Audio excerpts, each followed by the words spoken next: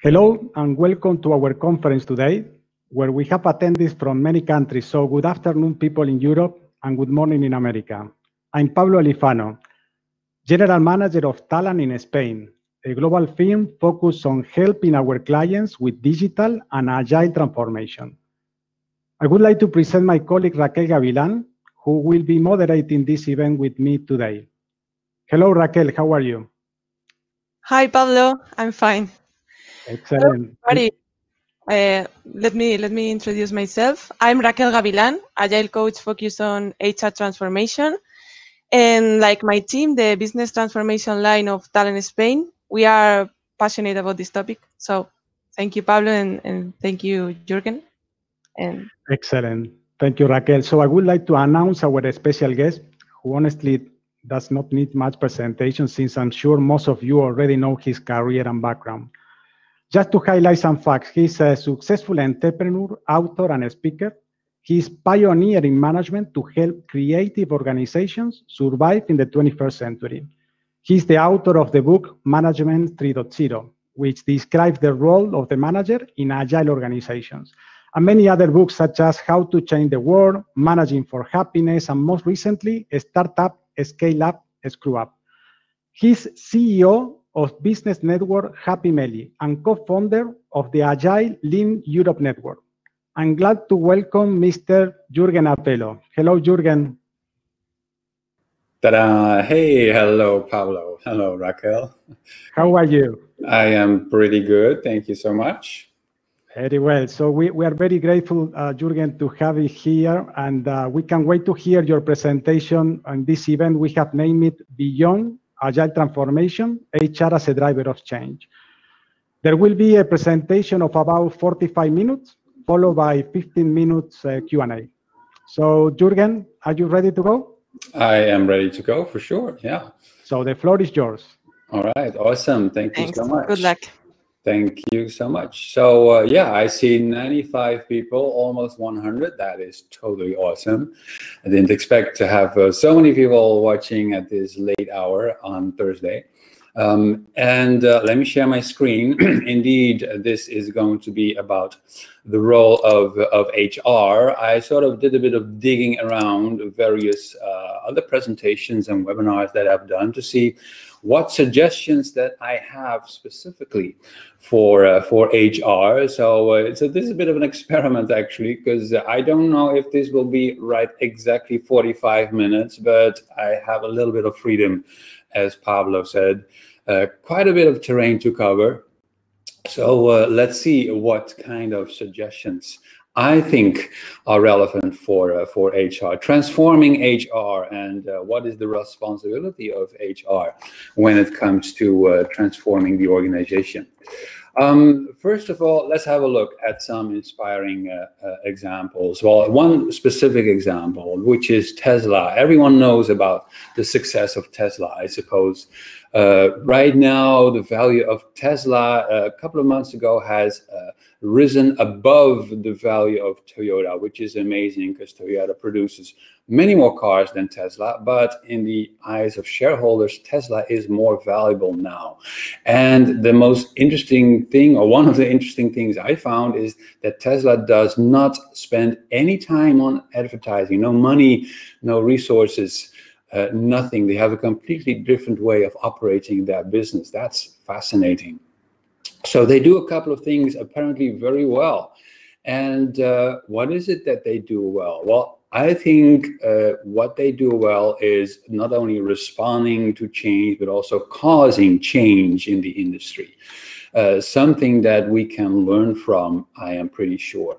You see here these the trend lines of change over time for different technologies. In the past, it lasted for a few decades for technology to become adopted by the majority of population. Nowadays, with newer technologies, this happens like almost with the flick of a switch. Everyone is using a new technology or a new platform. I remember the first time I heard about TikTok, it turned out that already 1 billion people were using it. And I was asking, where did that come from? That was a complete surprise to me.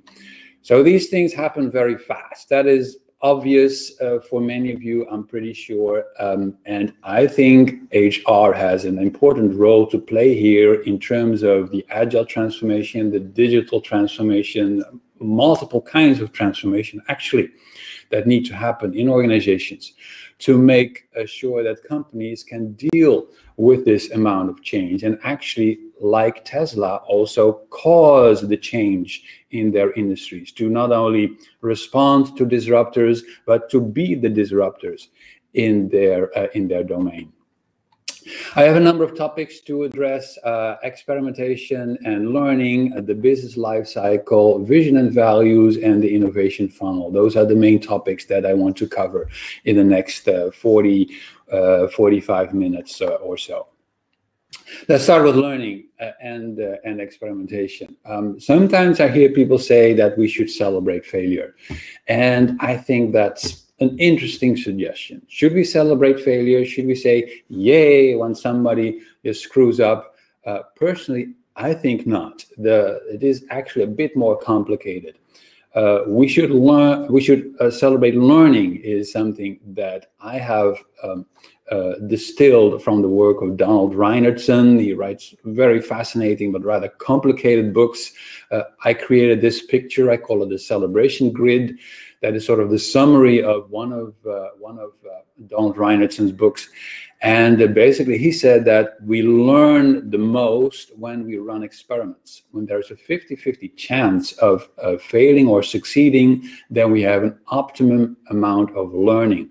We don't learn much when we just repeat good practices, and we don't learn much when we just repeat mistakes. We learn the most from experiments. That sounds obvious, but it is something that many companies actually are not built for. They don't celebrate learning usually. So celebrate failure is not a good term, not a good slogan, in my opinion. You should celebrate learning, even in the cases when you failed. And that is something that Tesla does very well. It's something that another big company, Amazon, you all know Amazon, is something that Amazon is really, really good at. Jeff Bezos is famous for saying that the whole point of Amazon is to run as many experiments as they can. He said you have to experiment when you want to invent. If you know in advance that something is going to work, it's not an experiment. And most large organizations, they want innovation and invention, but they're unwilling to suffer failure. And that is a problem. That is, I believe, something that HR needs to contribute to that culture of embracing learning, even in the cases when you failed. I found a number of examples of Amazon failing. It's actually quite a few examples. Amazon Web Store has failed. Amazon Tickets failed. Amazon Pickup has failed. Amazon WebPay failed. Amazon Endless failed. Lots of failures, page after page of failure. But Amazon doesn't care because they learn. And they have a couple of successes that are that have been very, very successful in generating revenue and to make up for all the failures that they have. Another example, one of my favorites, is a Dutch company, Booking.com. I've been there in Amsterdam at their head office, and I learned that at Booking they run many, many experiments every day in parallel on their platform. And from their data, it turns out that only 10% of the experiments generate positive results. Imagine that, only 10%. 90% of the experiments fail. That's a lot. But they don't care because those 10% make up for everything. So in general, the success rates are low when you run experiments. For every successful experiment, about 3 to 10 will fail. That is quite a lot. And that's the issue when your culture at the company is one of fear of failure. As I said, I think HR has an important role there to address, to make people aware, help them be aware that failure is part of learning. Personally, I think we should even stop talking about failure as a word.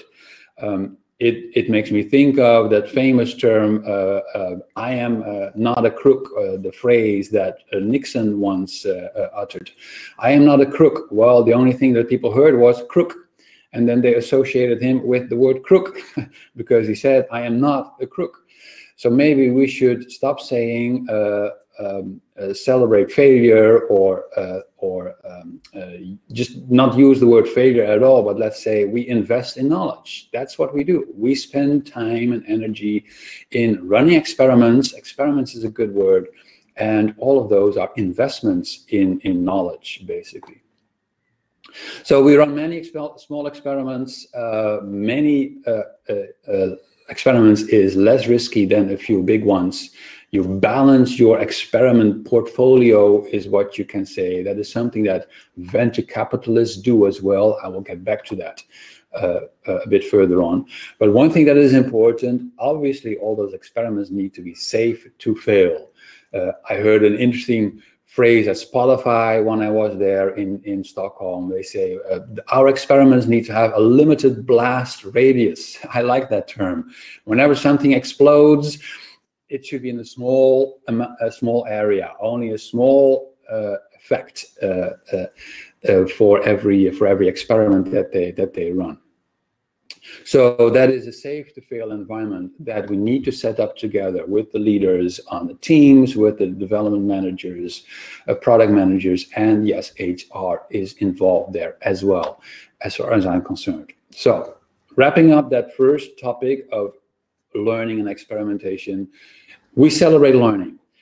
Some quotes might be dangerous. Facebook had a quote that said, or a slogan that said, fail fast, fail early, fail often. Or no, sorry, it was move fast and break things. That was the one from Facebook. Move fast and break things. Well, turned out that company suffered from employees who broke too much. You get what you ask for. So Facebook asked people to move fast and break things. Well, breaking things they did for sure. So they changed the slogan after a while. I think we should get rid of anything that just mentions failure, because then people just hear the word fail, fail, fail, and that's not good. What we want is cheap experimentation, safe and fast. Those are good words. Experiment in a way that is cheap, that is safe, and that is fast. That is what we want. Stop using the word failure as far as I'm concerned. Now, that is the first message that I want to give to HR managers. What is that you can do to help the company have this culture of experimentation, where it is okay for people to try things and knowing that 9 out of 10 things will not succeed. There will be investments in knowledge, basically. Next part, the business life cycle, is another part that I believe HR has a very important role. This is a story, this is a photo of my younger years. This is when I was 10 years old, more or less, I think. This is me, my parents, my younger brother, and my younger sister. I remember when we were about that age that my brother complained to my mom that he thought it was unfair that I was allowed to come home anytime I wanted in the evenings, but he had to be home at 6.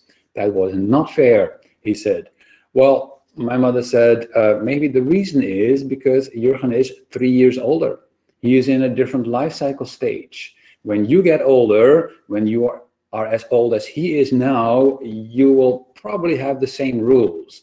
My mother was smart, and she knew that you need to treat kids differently depending on their level of maturity, where they are in their human life cycle. I think the same applies to businesses, to business units, to products. I don't have time to go through all the life cycle stages. I have other webinars for that in case you're interested. But in general, I distinguish 10 stages from the earliest idea to the retirement of a product. The first stages are all about exploring a new business idea, a new product, maybe with minimal viable products and lean experimentation and business model canvases. And near the end, it is mainly execution. It's just making money. First it is trying to do the right thing, and then later it is doing that thing right. Now, what is important is that the maturity of that product, of that business model, changes over time, and also the risk changes over time. In the early stages, the biggest risk for that product is no traction. That means nobody wants to use it. That is the biggest challenge for startups, to create a product that people want to use. That is the biggest risk, that they're making something that nobody wants to use. As I know from my own experience, that is super, super hard. Startups usually call that product market fit, making a product that fits the market. Early evidence that the business model works. That's the early risk. And then a few stages later, you get to growth. Then the biggest risk in the middle is that things are not growing. You have to make sure that what you can do at a small scale can also grow larger and scale to a large number of people. And then in the later stages, obviously, the biggest risk is that you're not being profitable anymore, because by that time, competitors come in and they copy what you do, but they may be doing it more cheaply. So profits then matter very much.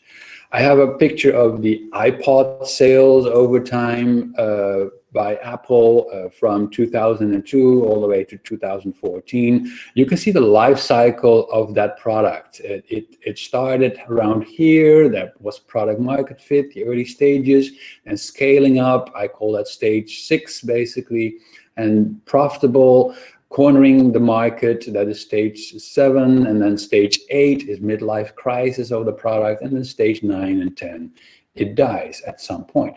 That's a very normal life cycle of any product, any service. Sometimes this takes a few years, sometimes it can take 100 years, but every product starts up, scales up, and then screws up at some point. There's nothing wrong with that. There's a normal life cycle of a business model. I have workshops every now and then I ask people to come up with typical practices. Where does which practice sit in that life cycle stage? And people are full of ideas, and they say, well, minimal viable products are typically stage 3 and 4, and growth hacking is typically stage 6 when the business is scaling up. And then strict rules and policies from management is typically for stage 7 and 8, because then we need to stay profitable and we need to aim for efficiency and things like that. So the wall is then full of behaviors that basically change over time. I'll give you one concrete example. I heard about OKRs many times at agile conferences. It's a quite popular concept, popularized by Google, picked up from Intel, a new goal-setting framework, basically, that works better than traditional management by objectives. So far, so good. I love the framework as well. It is full of good suggestions. The only thing that I noticed is, in all my conversations around Europe with various startups and early scale-ups, nobody talked about OKRs. They all talked about the North Star metric, which is a different goal-setting paradigm. It's much simpler. What is the one metric, the single metric that our self-organizing team should organize themselves around? The one metric could be the monthly recurring revenue, or it could be total order size per customer, or something. Doesn't matter. The North Star can change every few months, but there should be laser focus of the self-organizing team on one thing. That tends to be a goal-setting practice for startups. It works well because it offers a startup laser focus, as I said, but it doesn't scale. It doesn't scale to 100,000 people. So I thought, well, that makes sense if you think of a business evolving over its lifetime, going through different life cycle stages. And in the early years, when it is still a kid among the business models, when it does mostly exploration, then yeah, the North Star metric makes a lot of sense. But as soon as it starts scaling up, the North Star metric doesn't work anymore. Then you need something more professional, more scalable, which is OKRs. So like my brother noticing that the rules are different for his older brother, I think the same applies to business units and products. The rules should be different depending on the product that people work for. And this, I think, is a key insight for HR. People throughout the company should not be forced to all live up to the same rules. There should not be some kind of policy that just simply applies to everyone, because that could kill the business. I repeat, if you have the same policies for everyone in the whole company, you might be killing the company. Because what the startups need, what the kids among the business need, that could be very different from the ones that are grown-ups. The grown-ups are the ones who make the money. It's very important that they are efficient, that they don't waste their money on trivial things. So yeah, you may have expense forms and things like that. But for startups, expense forms make no sense at all. For a startup business, you just give them a budget and say everything that you do comes out of that budget, and you decide for yourself how you spend it. That's how startups work, basically. So depending on the policies, you have to wonder for which business units is this a reasonable policy. What we expect from the adult business units should not apply automatically also to the kids, and vice versa.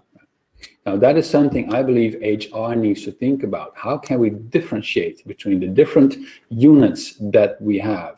And the young ones, the kids among the business units that are still in exploration mode, they should know that maybe they have some freedoms that will disappear once they grow up, because then they join the other adults, and then the same policies are going to apply that the others are already using. So that's the business life cycle. What I believe HR can make a big difference by not automatically treating everyone in the whole company the same, but treating people depending on what business unit, what product they are working on, and understanding what the maturity is of that product and that business model. The third topic where I think HR can make a difference in terms of transforming the organization, that's vision and values. An important topic, and I'm sure many of you know what visions and values are all about. Vision is about where is it worth going, in what direction should we take the company. Values is how do we get there safely? What are the behaviors that are acceptable or desirable in order to get there? And it is a fact that a clarity of vision and values brings motivation and productivity among employees. There's plenty of research confirming this. Vision, a massive transformative purpose, moonshots, big, hairy, audacious goals. There are various terms for vision. I'm not going to explain how to create a vision. That is something that the leaders need to do. I am doing it right now with a drawing. And actually today I was in visioning mode for my team, because tomorrow afternoon I will be having a vision session with them. So I'll be explaining for them what my vision is, and I'm drawing it because I think drawings for me work well, but for others it could be a photo, it could be a story, doesn't matter that much. But at least you need to come up with a why, something that inspires people. That is the direction that you want to send the organization in. But then the values, that is a very fascinating topic in my opinion. One author who is much more famous than I am, Patrick Lencioni, wrote a number of books, and I think he has the best overview of values that I have so far come across. The 4 categories of values. Many companies talk about the core values. Lencioni says that's actually one category of values. The core values are the values that come naturally to you, that that describe basically who you are as a business. Like, for example, I am a very open person. I often am transparent about what I think. My brain is usually just flowing out of my mouth, sometimes even in offensive ways, as I've noted. But that's how I am. I just say whatever I think. That's a core value, the openness and transparency. On the other hand, I also have aspirational values. Like, I could be more empathic. I know that I am not very socially aware sometimes of what is going on around me. That takes me effort to be more empathic towards other people. So that is aspirational value. I would love to be like that. So there are two categories of values. Then there's a third category Lencioni describes in his books. He says those are the accidental values. They simply emerge, but nobody has planned them.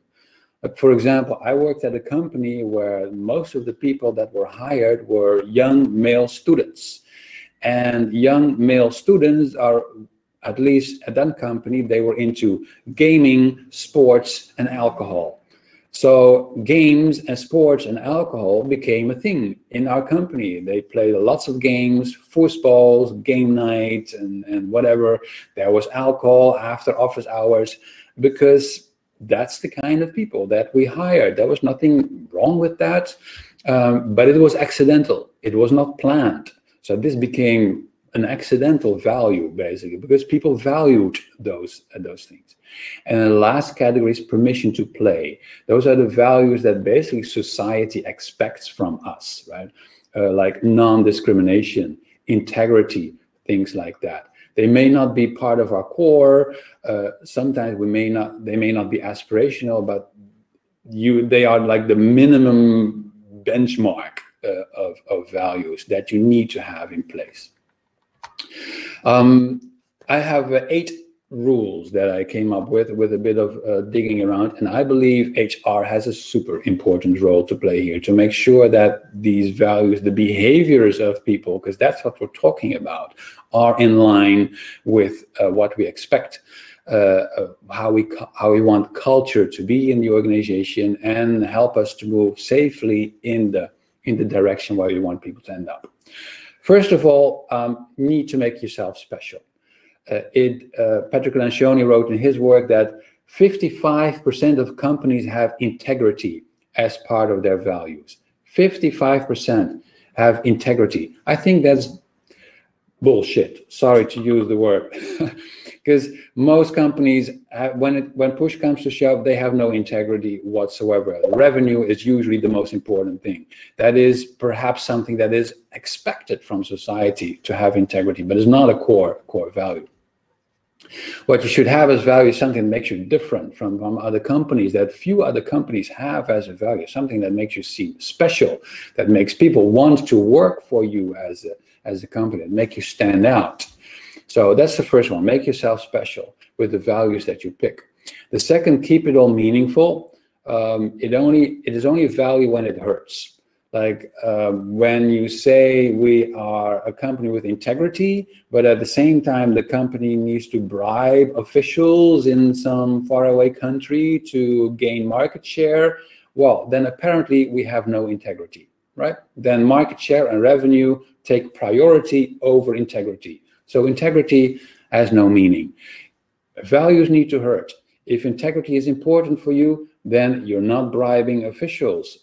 That should be or could be the result. So values sometimes need to hurt, otherwise they are meaningless.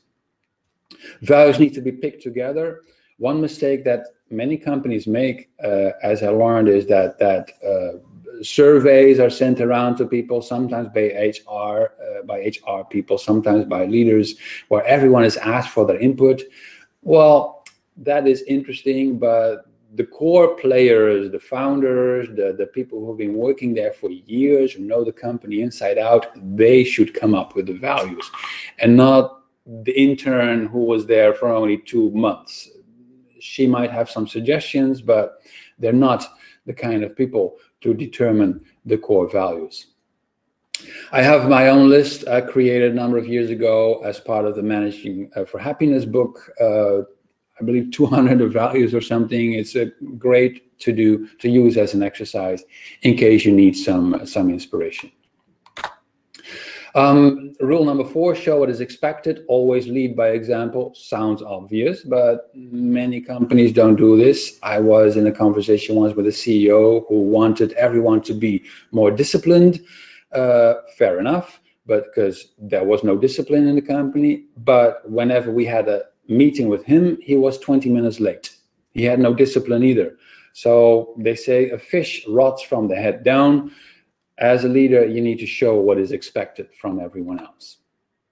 And then this is important for HR. Weave the values in. The value should be everywhere. The value should be part of the hiring process. The value should be part of the promotions and the rewards, of the evaluation process.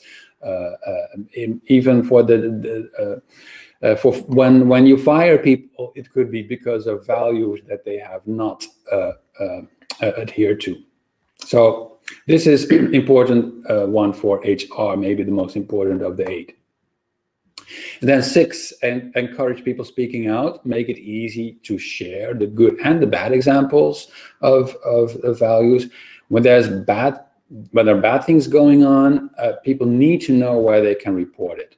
HR needs to make sure that there is a box somewhere, an email address, a person that they can trust, that they can go to for any kind of concern when there is misbehavior taking place in the organization. It must be crystal clear where people can go for any confidential issues. But at the same time, maybe even more important, encourage people to speak out about the good stuff, the great things that are happening, because you need to shine the spotlight on the good behaviors.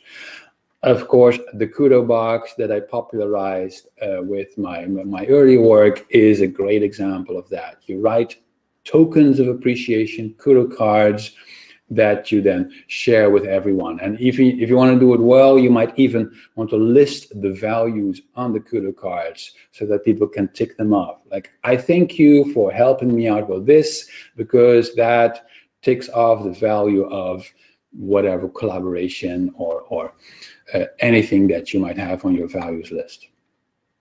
All right, almost there. 7 is reward and discourage. When people report all these stories, the good stories and the bad stories, leadership needs to do something with this. And of course, HR can help there as well. The good stuff needs to be celebrated. The bad things need to be addressed. One quote that I picked up a number of years ago is, the culture of any organization is shaped by the worst behavior the leader is willing to tolerate. So if you have bad things happening and you do not intervene, that bad behavior will become the baseline, basically, of your organization's culture. Of course, what you want to have is the culture of any organization shaped by the best behavior the leader is willing to amplify. Right, so shine the spotlight on the good stuff that is happening more often than addressing the bad things. I have once suggested a bell, ring the bell for anything that is going on that is worth celebrating. I did that a number of years ago at one of the companies where I worked, and it worked really well. There were cookies and cake whenever somebody rang the bell, when there was something to celebrate. Last but not least, practice storytelling. Now you have all those stories, you have those examples of good behaviors and bad behaviors, collect them. Collect them in a culture book, collect them in videos, and repeat them at annual events, share them when you hire new people, for example. Be transparent about what had happened before and how you dealt with that. Some companies turn that into a culture code book. You can find those on LinkedIn with the culture code hashtag. To be honest, many of the slide decks are actually just marketing efforts where companies just pretend that they're really cool to work for, but I'm sure some of them are genuine and really fantastic companies to work for. So my point is, the culture code should be an outcome of everything you have done before. The other 7 rules, basically, that I list here again, all the way from making yourself special to practicing storytelling. And a useful template perhaps for you to use when you discuss values with your leadership would be this one. The values, the core values on the one hand that come naturally to you, the wish values or the aspirational that you would like to have. And then those are from yourself. And then from the outside world is whatever employees come up with, emergent, accidental, and what the outside world expects from you. So that was vision and values. I have one more topic to discuss what I believe HR can really make a difference, and that is the innovation funnel. And then ultimately everything will wrap together with the final model that I'm going to show you, because it all leads up to something, I promise. All right, the innovation funnel. I was once part of an innovation steering committee because the company wanted to be more innovative, and we had an idea box and people submitted ideas to the idea box, but nothing ever happened, to be honest.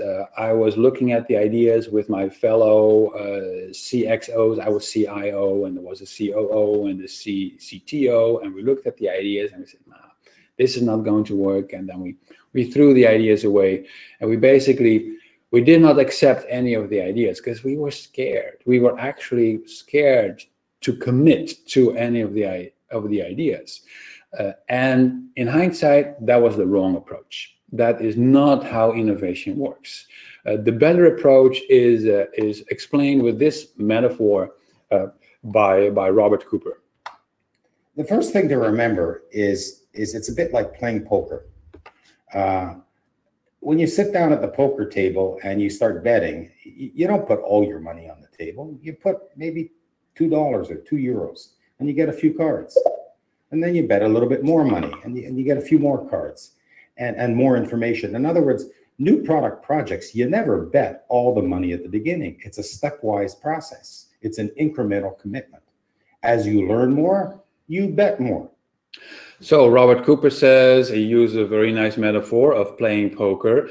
You don't bet all the money in the beginning. And that was what we were afraid of as innovation committee. We were afraid that when we accepted an idea, that we would have to invest in that idea until the completion of the product. But he says it doesn't work like that. First, you give every idea a little bit of money, like playing poker, just a few dollars, a few euros, and then you get a bit of information. And then when it turns out well, you give it a bit more. So it is like a game. It is like levels that you climb. It's almost like Donkey Kong or like Game of Thrones. Every season of Game of Thrones, fewer families were left until the last season, when there was only a couple of contestants for the Iron Throne, if you remember well.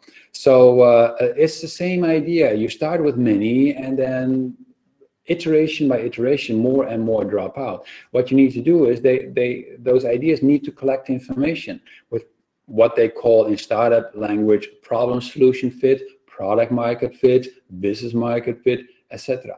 So you give them a little bit of money, and if they do things well, you give them a little bit more, etc. That is actually how the whole startup scene works. And this is what I believe HR can also help.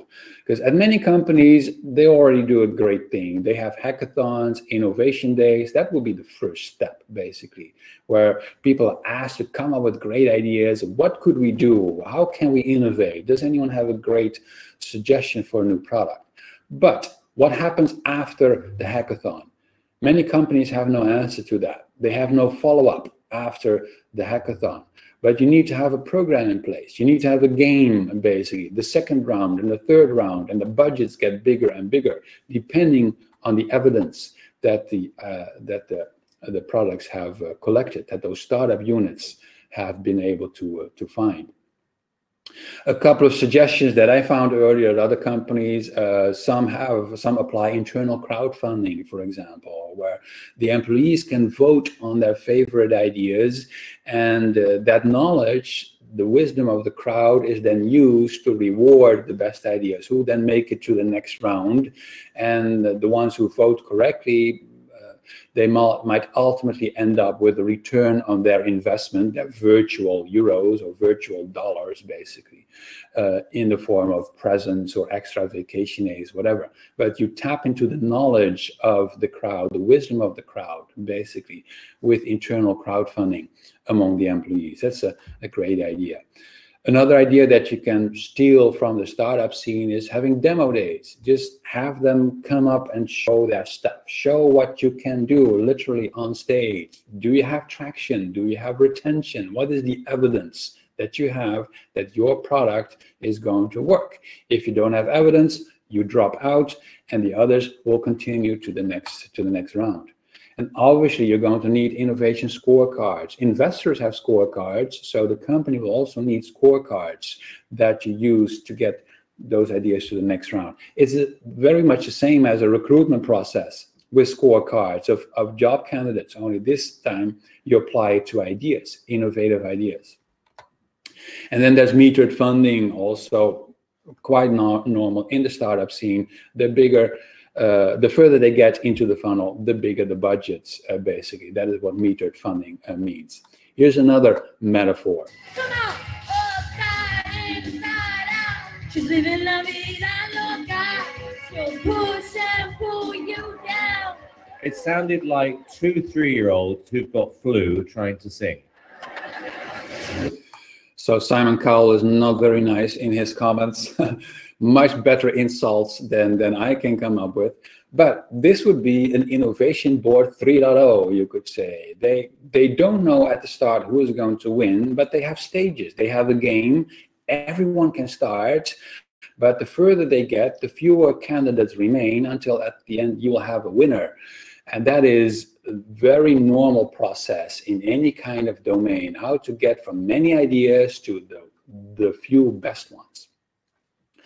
2 or 3 things more that you need, and then I'm going to wrap up. You need an executive sponsor. You need somebody on the management team who is going to support this transformation, who is going to support this new innovative approach to generating ideas. If you want to be like Tesla, if you want to be like Amazon, you need to have your innovation process in place, your innovation game, basically. Run many experiments. You know that only a few will actually make it. The others will be knowledge investments. They will die, but that's okay. It is part of the game. Somebody needs to be the sponsor of that. You also need like corporate venturing. You invest in your own ideas, and you know that most will fail, but some will succeed. Very similar to how venture capitalists work. And you'll probably need strategic buckets, like so much of our money we put in the high risk projects and so much in the low risk projects. Any investor knows that you need to balance your budget, portfolio management, that is called. Investors do exactly the same thing. You mix the high risk and the low risk ideas.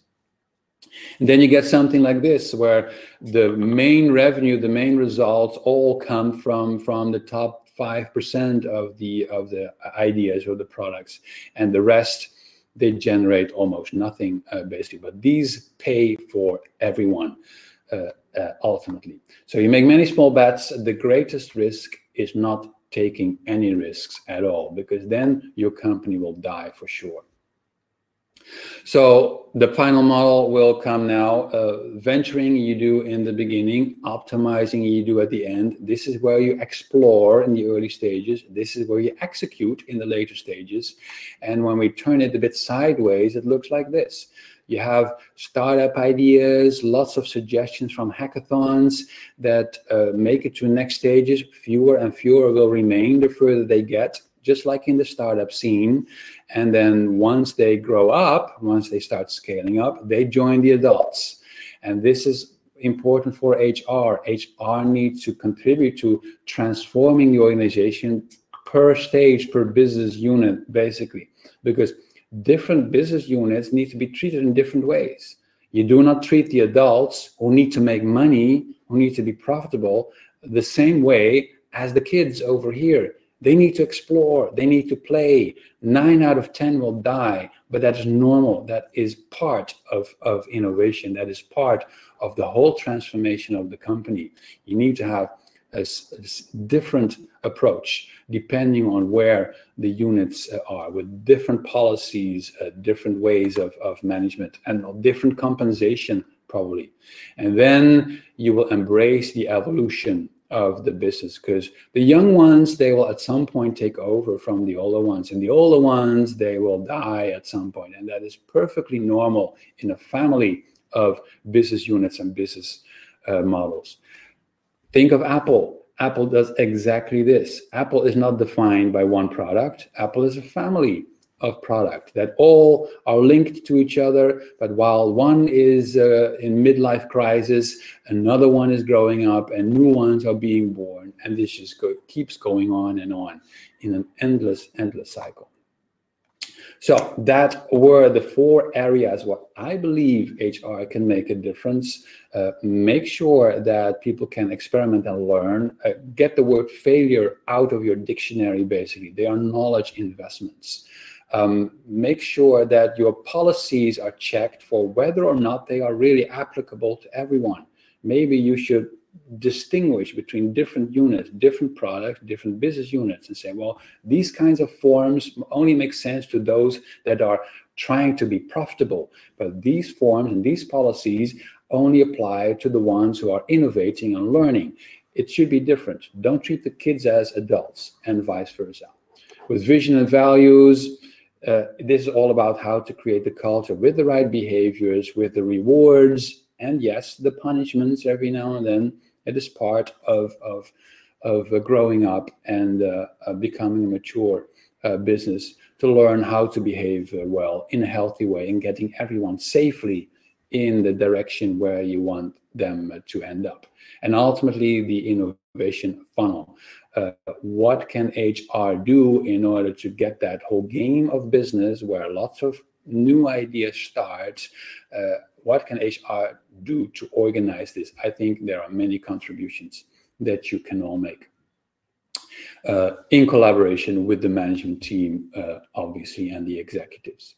So that was, those were my suggestions for the role of HR in the digital transformation, in the agile transformation at large and small companies. If you found some of these things interesting, when you want to have some downloads of PDFs of various practices, then go over here to the shiftup-signup, bit.ly/shiftup-signup, because there are a number of templates that I have where you can practice with these things, with the business model life cycle, for example, and the canvas for values will become available very soon. I share all those through the Shift Up program, including 2 chapters of my book, Startup, Scale Up, Screw Up. All right, that's it. I am only 1 minute over time. I think I did a decent job there, but that's for you to decide. I'll stop sharing my screen and see if there are any questions. So I will happily hand it over to the moderators, to Raquel. All right, Raquel, back to you. Thank you, Jurgen, for sharing these ideas with us. I especially like the accidental values concept. I think it's really powerful for culture growth and transformation. And yes, of course, we have many questions. I don't know if there will be time for all of them, but if not, if there are interesting questions and attendees are interested, we can stay a few minutes after 6 p.m. We will see how far we get. Yeah. There's no problem. Are you ready? Yeah. Go ahead. Pick the questions. The first one. Carlos asks, you mentioned many times HR as being responsible for the mindset. Don't you think HR is not enough to implement the mindset? Isn't more a manager's or leadership concern, wherever depth it is? Correct me if I'm wrong, but I don't think I said that HR is responsible for the mindset. I think that HR can contribute. That's an important difference, right? Yes, of course, the leadership are the main ones who are responsible for the culture. As I said, the fish rots from the head down. That means it starts with the CEO. The CEO needs to lead by example, to walk the talk, as they say in English. But HR has a very important role to play, in my opinion, because HR is involved in performance evaluations, in recruitment, usually in firing people. So they are very often the sparring partner of management and leadership. And HR can remind the leader that these are the important things that we want to test people against. So yeah, I think HR can contribute, but they're not the main ones who are responsible for that. Of course, I agree with you. Interesting. There we go with the next one. Mariana asks about vision and values. How could you make leaders responsible and commit, more commit, I understand, for cultural transformation through values? Could you give us some advices? Wow. Well, I think the best thing to do would be to share examples of their competitors, of the companies that do better than than they do, because usually, as the data has shown, those companies are the ones with a great vision and a great organizational culture. And that is something we need to be inspired by. If we want to be as successful as a Tesla or an Amazon or whatever company in your own domain, then be inspired by how they run their business. And I am pretty sure you will find that they have a better vision, a better organizational culture, and the culture stems from defined values that you embrace together.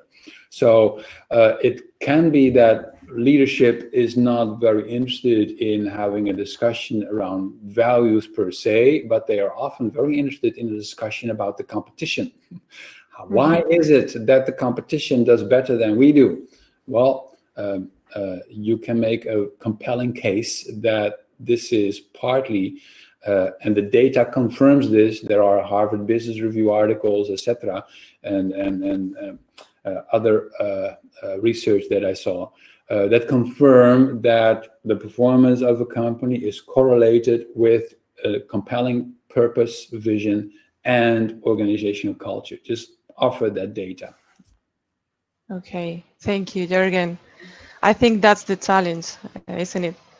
It's always a challenge convincing someone else of your opinion. Sure, I do not have the golden, the golden bullet or the silver bullet. I mean for that, but you can try starting with the competition. What are leaders interested in? That's usually beating the competition. So start there. What is it that competitors do? So while Raquel actually searches for another question, I have one of my question of myself, Jurgen. So, as you know, many transformation has started in organizations by technology, operations, and in the best cases, maybe from the business. So it's not actually quite normal to see transformation started from HR department or people areas. So what have you seen in the market? Have you seen this trend, and is the right trend, or should actually HR or people areas catch up with that trend? Well, I think you have a good point. Usually, the organizational transformation starts elsewhere. This year, we've seen it because of a virus, because of the pandemic. There has been no greater push on companies than this year, with the need to work remotely, for example. And then HR just needs to respond to the new situation. I just talked today about the consequences of people working at home, and some people do not have the right equipment at home, and they don't have the right chairs and everything, so they get pain everywhere. And then what do you do as HR? You basically deal with a situation that is pushed onto you. I think that is usually the case. With agile transformation, this tends to start at the IT department, but then IT says we cannot change just by ourselves. We need marketing and finance and HR to change as well. Otherwise, we can never satisfy our customers in the way that we need. So then again, HR comes after, together with the other parts of the business. I have rarely seen or heard that the change, the transformation itself is initiated by HR. It would be nice, it would be awesome. Hopefully some people listening here or attending this webinar are the ones who are causing a change instead of just responding. But I don't think it makes much of a difference as long as you're aligned. I don't care if you're the first or the second or the third in the company. If you believe in the same thing as HR, you say, yeah, we believe we need to contribute there. We need to make sure that IT can do their stuff. We need to make sure that people are healthy at home, that we walk fully in on this agile and digital and remote working transformation. Who cares if they came first or second or third? You just have to contribute to making it happen. And HR has a very important role, that's for sure. Thank you, Jurgen. Raquel, more questions? We have another 5 minutes at least. Yes, sure. I have many here.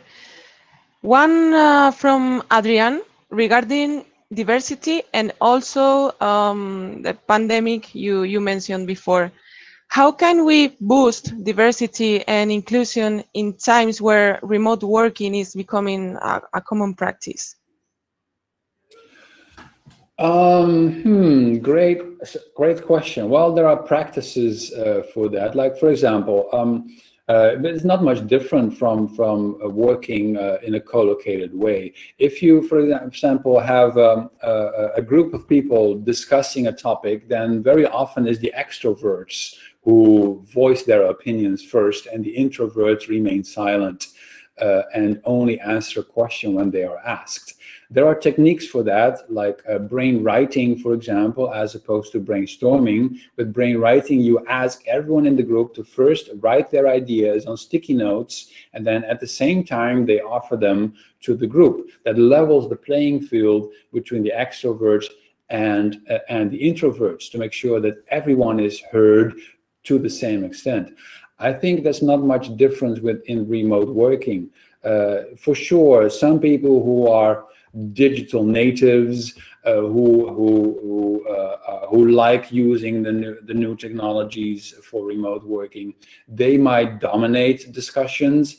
But if you have a good facilitator who knows how to get everyone's opinion, get everyone's insights, that facilitator should be able to, for example, first solicit for input from every person in a group, regardless of how well they deal with technologies, regardless of if they're introverts or extroverts. Make sure that we have everyone's input, put it for make it available for everyone to share, and then discuss it as a group. That applies to diversity and inclusion, but any other topic. It's a facilitation technique. Most people are bad at it, but with a bit of practice, you become better and better at making sure that everyone is heard to the same extent. Otherwise, indeed, some people will dominate the discussion. So Raquel, while you search another question, I have here another one. Edgardo Jurgen asked, in your opinion, Jurgen, who would be the best suit to develop the company vision and values, management or the board of directors? Well, they say the founders, and I don't know where the founders are. The founders could be among the board of directors, and the founders could be among the management team. It depends per company. But you start with those who came first, those who had the first idea of a business. Like with Hewlett-Packard, it was Hewlett and Packard. The founders of the business, that's where the business came from. It was their idea for the company. It's the same for Patagonia. I don't remember the name of the founder, but he had a vision for making outdoor clothing in a way that is sustainable and that respects nature and never damage nature with our tools. He had a vision there, and he is the right person where the discussion starts. Of course, others can then bring the discussion further, but usually that's where it begins. Same with Jeff Bezos. I don't care if Jeff Bezos is a CEO or a director or whatever. He's the founder. That's where where it starts usually. And but you also want to include the people who were there from very early beginnings, who were like employees 2, 3, 4, and 5. They know so much about what happened before. They know the company's soul and the pain that the company has gone through, and the victories. They have all the stories. You really want those people involved in vision and values. Thank you, Jurgen. So Raquel, maybe just one more question and we wrap up. Cool. I have one here. Maybe probably many attendees are thinking about this question or this topic. It's regarding the reward strategy for a company. Do you have any advice how to balance between collective rewarding and individual rewarding of people, or how HR can contribute to that, or how rewarding strategy needs to be changed? That's a great question, and one that I have not one single clear answer to. I do believe, first of all, people have individual contracts. You never hire people collectively as a group, right? You hire them individually, you fire them individually. That means you also pay them individually. So that ultimately you need a per person compensation that is fair to the person. However, the performance of the person depends on their interaction with other people. And very often, the perspectives and opinions of other people are very interesting to determine the level of compensation for someone. So yeah, I think ultimately it is a person's manager who should determine the individual compensation of a person, but that manager should definitely take into account any 360-degree input from around that person, adding all the pluses and the minuses and the different perspectives. You can even use some gamified systems such as merit money that I have suggested with Management 3.0, where people give each other points and the points are translated to bonuses basically. But then I still suggest to keep that a relatively small component of the larger compensation that you need to decide upon as a manager with the individual employee. But for sure, you need the opinion of the system around a person to determine what that individual compensation is. I don't believe in collective compensation because, as I said, the people are hired individually, they are fired individually, so they will need an individual discussion with their manager.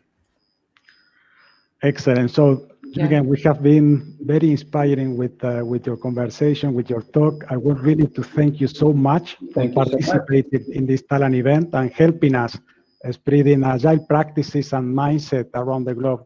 I want to thank also Raquel for the moderation of the event, and of course, all the people that has joined us today in this conference. So thank you very much. Thanks a lot. Goodbye, and stay tuned.